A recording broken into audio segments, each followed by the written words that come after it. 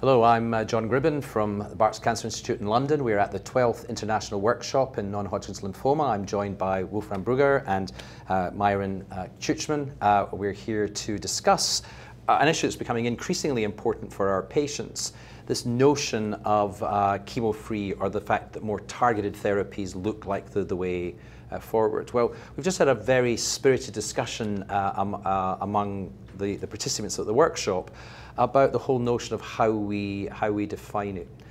You know, and we heard different kind of interpretations.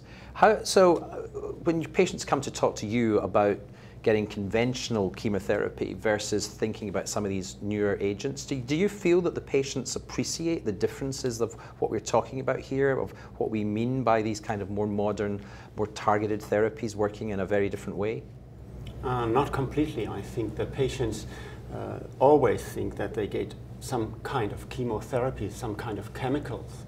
And even if they get an antibody, they think that's a chemotherapeutic drug. So they don't really get the difference between real cytotoxic drugs and more new drugs. Sure.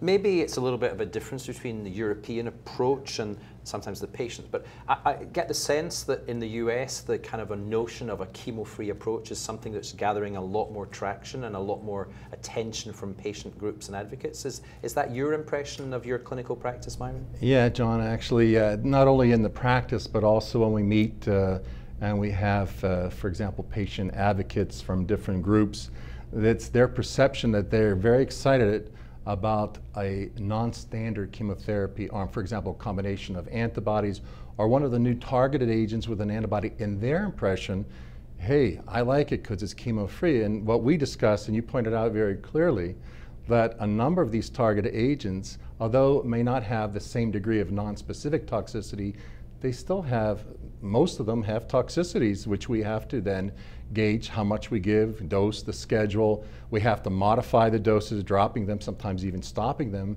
to excessive toxicity. So it's true that in the States, our patients go on chat lines, and they have this different perspective than maybe the European patients. I don't know about in what you see in London, but our patients do come to us saying, well, I want this therapy. And then you have to explain to them, by the way, do you know there's side effects associated with these things? Sure. Yeah, I mean, my perception is the same. Patients come more and more, having gone onto the internet, knowing about the new drugs, finding that from what they read about it, the side effect profile looks very different than conventional chemotherapy. And of course, the big one is, you know, loss of hair as an indication of what's happening.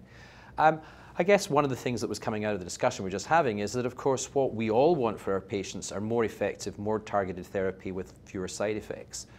What I think many of us are cautious about is trying to advocate to people that it's an either or. You should either have conventional chemotherapy or you should have more targeted therapies, when in fact that might be that we're right on the cusp of being able to move away from conventional chemotherapy for some diseases. But for others, we still don't know whether the right way to use these new agents is in combination with chemotherapy. Now, you've done a lot of work with bendamustine through your study group, and kind of it's the drug that came out of Germany to the rest of the world for us to see it. It's interesting, of course, that very many of these new agents are also being combined with bendamustine and rituximab. So if you like, a little bit of the old and the new together. What do you think of the use of combinations of old drugs with targeted therapies? I think that's a good approach to combine these new drugs with BR, for instance, bendamustine, rituximab. It's a well-known immunotherapeutic approach. It's very effective. It's not that toxic, and you can combine this combination with the new drugs.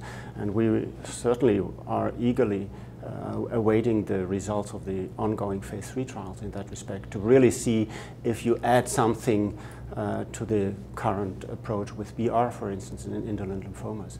Now, it's an interesting concept. We've got several clinical trials now where we've got, for slightly younger, fitter patients, we use conventional chemotherapy like bendamustine plus, say, idelalisib, rituximab. But for an more elderly patient, we'd use rituximab alone. Do you feel that we're in the era still where age alone should be the factor that determines whether patients have treatment A or treatment B? It actually is probably, it's changing in front of us, John, with respect. If we have effective therapies and less toxic, they could be open for both older and younger patients. Your point's well made that we had a discussion even yesterday with respect to how do you, if the individual had large cell, how to treat the individual, and it was not one answer, multiple answers, including also very aggressive therapy if I was 30 years younger. So you're correct. I mean, a really aggressive approach, I still think in my mind is still like, I was, through training and through my career, we had a lot of physicians before the targeted therapies that believed in high dose therapy is good, higher dose therapy is better.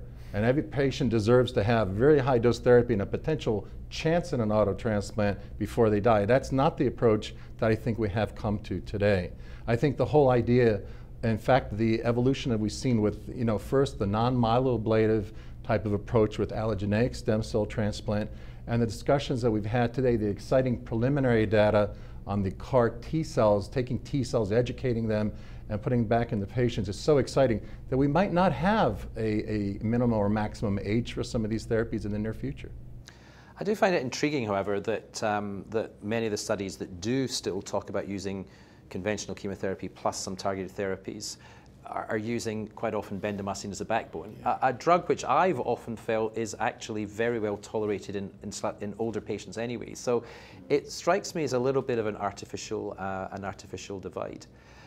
So what advice would you give to patients that do come to you who's saying, I want the chemo-free approach? What's your approach to handling those patients? Sounds like in Germany those patients aren't coming so often yet. They are coming more often, actually, but currently we don't have this possibility to treat these patients more or less chemo-free because the drugs are not approved yet. So at least in first line, we have to await the randomized trials, and then we will see what we can do. In the meantime, I still think that we have to use some kind of chemotherapy in combination with rituximab for indolent lymphomas and similarly for aggressive lymphomas. So right now, it's only on clinical trials. The drugs are not approved yet, at least not in the EU, in the first-line treatment, and we can use them only in relapse patients. It's also, I mean, you raise an interesting issue there about the fact that they're available in clinical trials. I mean, one of the things that's been exciting about these new agents is how rapidly those clinical trials enroll. So, but of course, for those patients that want access to these agents, a very good way to do so continues to be being committed to wanting to take part in clinical trials. Have you found that that's increased patients' willingness and eagerness to take part in clinical trials? Yes, John, because sometimes actually these patients accrue so quickly, by the time you get the trial approved, there's not many spots left to actually put patients on. But I think I wanted to comment also, in addition to what Wolfram was saying, was that there's also this idea that, oh yeah, I don't want to have toxicity, but also the issue of being on a monotherapy on an agent, a single agent, indefinitely to progression is so expensive. And also, from what we've seen in the last 2 days, maybe by combining agents, we have not only a faster response, but a less of a chance of developing resistance to, say, just one drug. So I think that when a patient comes, I just wanted to answer the same question you asked Dr. Brugger, is that when a patient comes to tell me, well, I want this treatment, it's my responsibility to tell them why I think it's a reasonable choice, or why, you know what, based on the data, you're much better off getting the standard chemo bendamustine Rituxan approach as your initial therapy, because we don't have enough information with your specific type of lymphoma or CLL to treat you differently. Even though they want it, I think that's part of our job, and it's taking longer now because the patients come in with the articles and with from the internet telling us what they want, but it's our responsibility to actually educate them. Sure. I mean, I think it's our responsibility to work with our patients to say what we're looking for is to find the right therapy that's the most appropriate for your stage of disease based upon where your disease is now and what you've had in the past.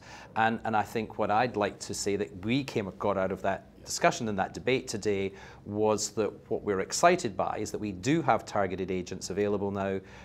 Some of them now approved. It adds to the agents and the armamentarium that we have to go against cancer, but that perhaps now isn't the time yet to be thinking of a dichotomy between chemo-free and and chemotherapy, but we're in an era where we've got additional agents to continue our fight against cancer.